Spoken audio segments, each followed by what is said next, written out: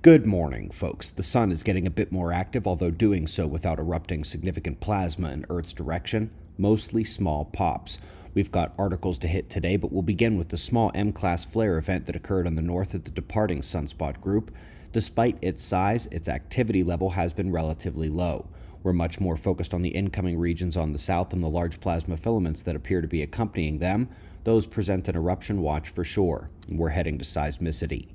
Just a bit ago, we had the second 7-pointer in a week. First one hit Papua New Guinea, and this one strikes Vanuatu. It was subsequently downgraded to 6.7, but that still makes two bigger events in the last week in the West Pacific. First article on the docket is one of the triggers for the Little Ice Age and how major change triggers are happening in the North Atlantic again now. What's interesting about the article is they don't say whether it will be a hot or a cold trigger, but every study that indicates heat proudly chest thumps the global warming story. Of course, the changes taking place are freshwater melt cooling and freshening of the waters and slowdown of the heat transport in AMOC, which leads to cold.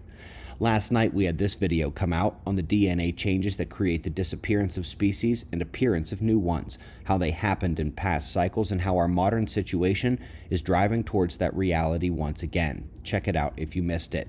And we've got two follow-ups this morning. First one is discussing the processes on the sun that help create those cosmic particles that comprise a major portion of the radiation regime, and the second one is a bit of a double dose of information.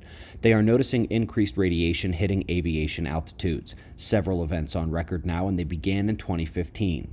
What's interesting is they are only guessing at the cause. Cosmic ray cascades, geomagnetic storms, they can't rule anything out. But one thing they don't look at is the weakening magnetic field. Truly, if these events had been happening before, they would have been noticed. They've been highly studying these radiation bombardments for decades.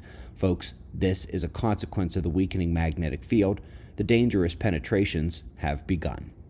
We greatly appreciate your support. Learn more about the ongoing radiation changes and weakening magnetic field of Earth with the disaster playlist below the video.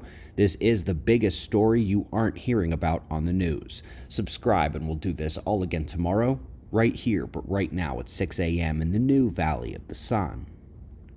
Eyes open, no fear. Be safe, everyone.